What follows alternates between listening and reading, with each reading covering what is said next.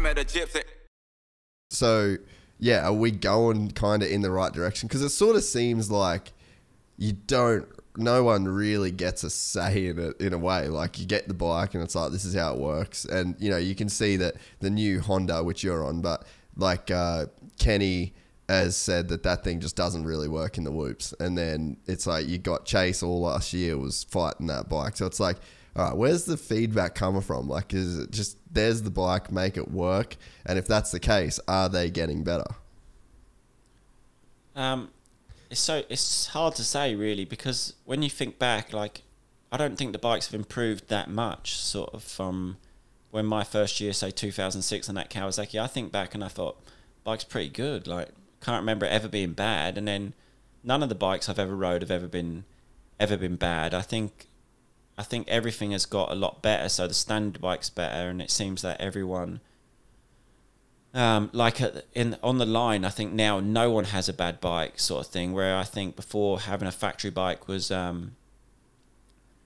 little bit more crucial, or I don't know. It may be like a factory bike now is more crucial. It's difficult to say, because there was times at the GP where people could get a good result on a semi-factory bike, or like a production bike. I remember when poor Searle came over. Obviously, he's a different guy who's just unreal on a bike. But he came and he was like, I just want standard engine, I want standard suspension, I just want it like this, revalved, and he would then still rip a whole shot somehow and win GPs. But I just don't think that's possible now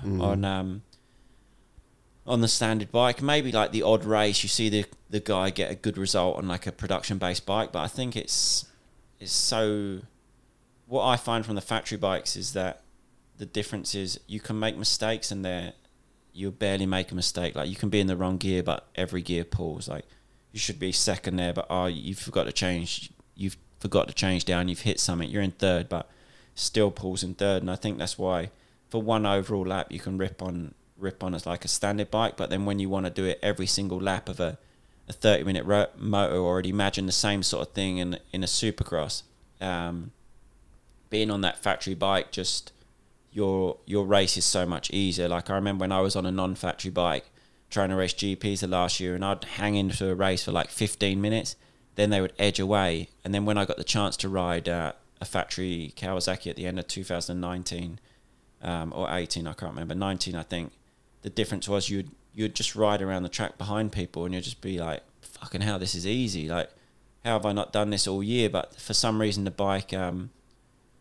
just allowed you to do that. Like, you didn't have to try half as hard. The bike drove that much better. So when you'd normally land with a bit of a bang, lose that momentum, the factory bike pushed you forward, always driving forward, and then that over a race distance saved you so much time and kept you in the fight. But going back to the bikes and move forward, it's hard to say, or move forward in the right way. I think, I really don't know, to be honest. Like, I just get what I rode. Like, I like the Honda now at this moment in time. I've got the suspension really good because it's a company by me, K-Tech, do it all. Yeah, really. They have a big, I think, presence now, pushing in Australia as well. But a really good company.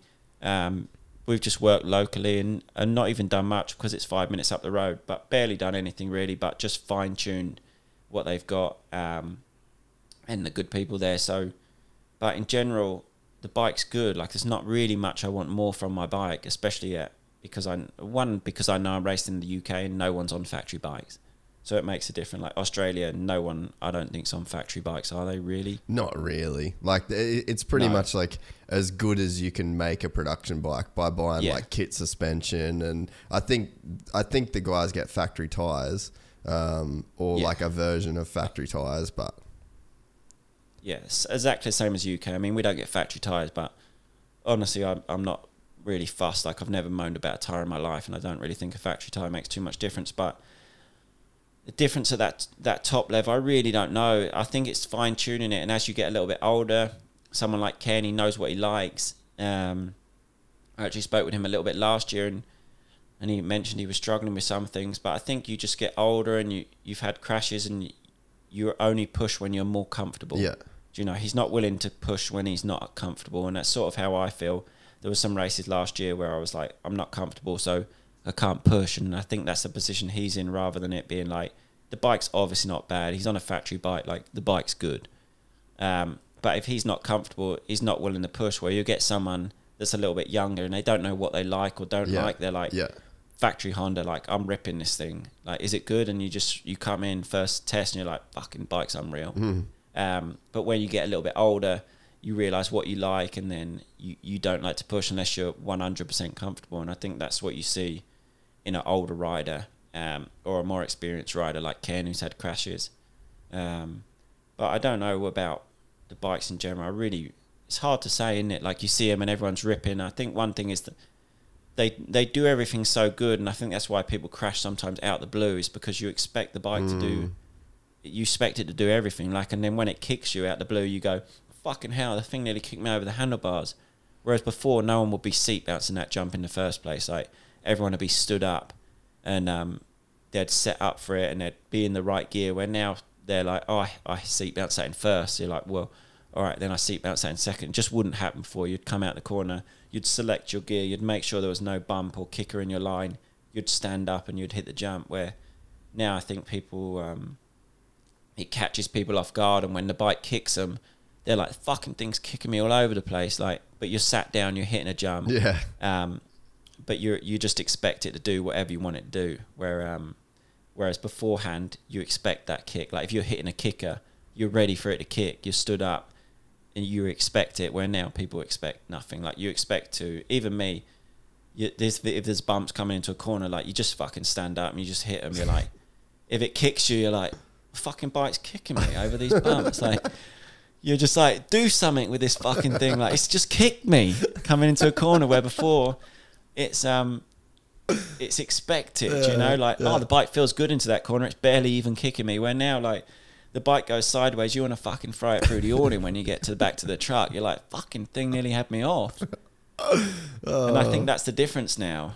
Dude, you're so right. The first day, my last like injury, I broke my fucking hip. I was jumping the tiniest double on this track on a slow lap, just completely faffing. And I was running this bike in, and I've just seat bounced it. It's kicked the tiniest bit sideways, but I was like, fuck it, it doesn't matter. You can land sideways on these things. Brand new bike, was stiff as a fucking board, and the thing has just taken me for an absolute ride. And then I just got unlucky with the fence that was there, so then I've had to turn away from the fence and gas the fucking thing to get away from this fence, and then it stepped out on me, and then I've hit a lip, and I've just, this tiny little crash turned into a huge yard sale that broke my hip. But it was exactly what you said, because I was just like, sideways, this doesn't matter. I fucking land sideways off every single jump, and the bike's always fine.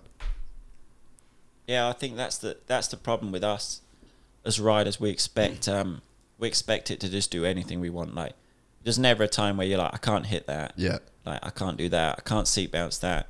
The pro riders now, fucking out, they seat bounce every jump out on the track. So it's one of those, I don't know. I think almost the bikes are too good, and then when that's why people crash now, because you just expect it to do everything. Yeah. Like, you hit everything so fast. You don't slow down. The bumps don't slow you down anymore. Yeah. Like, lap times don't even change through the bumps. If you enjoyed this content, please like and subscribe. And to listen to the full 3-hour podcast, search Gypsy Tales in your favorite podcast platform, or click the link in the description below. Gypsy Gang.